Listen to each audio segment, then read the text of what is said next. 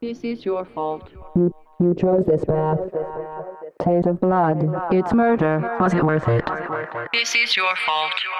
You chose this path.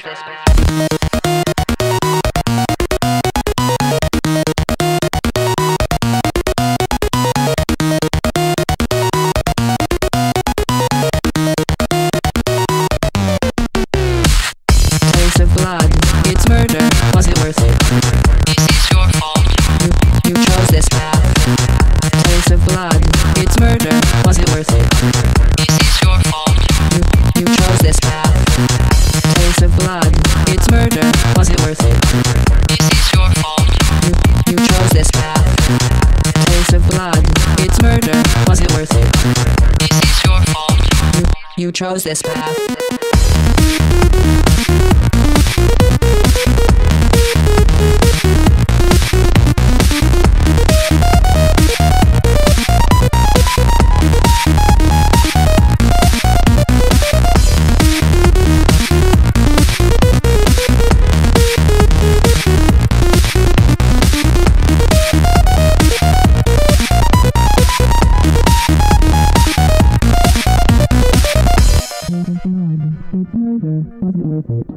This is your fault. You chose this path. Taste of blood. It's murder. Was it worth it? This is your fault. You chose this path. Taste of blood. It's murder. Was it worth it? This is your fault. You chose this path. Taste of blood. It's murder. Was it worth it? This is your fault. You chose this path. Taste of blood. It's murder. Was it worth it? This is your fault. You chose this path. Taste of blood. It's murder. Was it worth it? This is your fault. You chose this path. Taste of blood. It's murder. Was it worth it? This is your fault. You chose this path. Taste of blood. It's murder. Was it worth it? This is your fault. You chose this path. Taste of blood. It's murder. Taste of blood. It's murder. Taste of blood. It's murder. Taste of blood. It's murder. What is going on, everybody? It's MrAeroHD here, and we are back with Build a Drift to Kill It. I apologize for the lack of videos this week, guys. I was transitioning to a new PC. I did finally finish my new PC.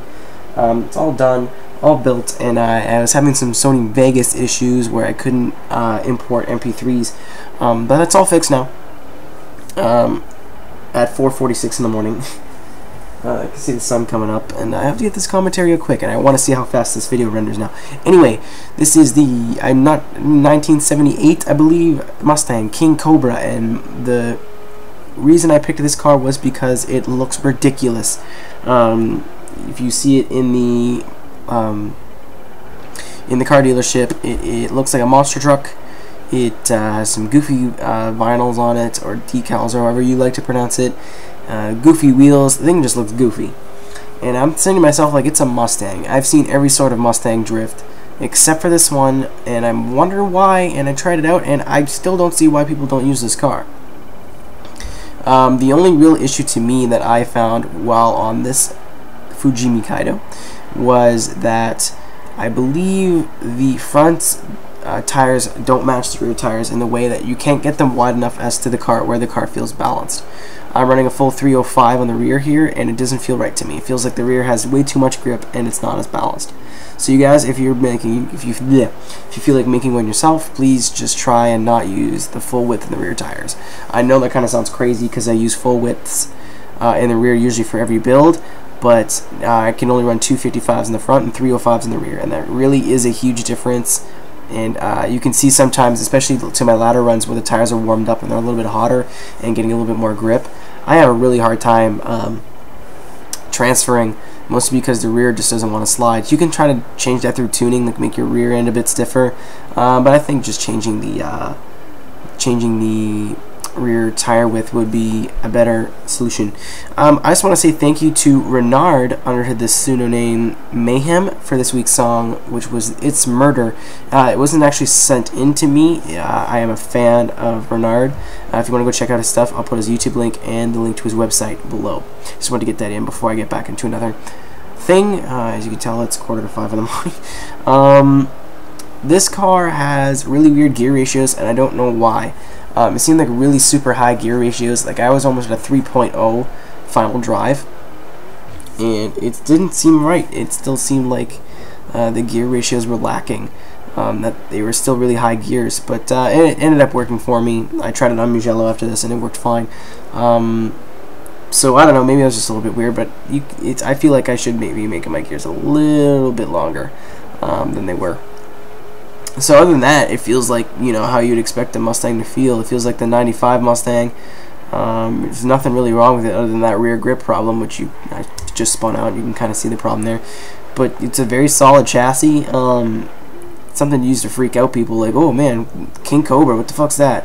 And it takes that shitty looking car on the monster truck ride height and lowers it, slams it down, and it makes it handle and perform the way a Mustang was meant to be. So thank you guys for watching. I apologize, this is kind of a shitty commentary, but you know, I wanted to give you guys something this week because I was, you know, having a hard time transitioning to my new PC, but it's here now, it's all done. And so thank you guys for watching, and I'll see you next time. Bye.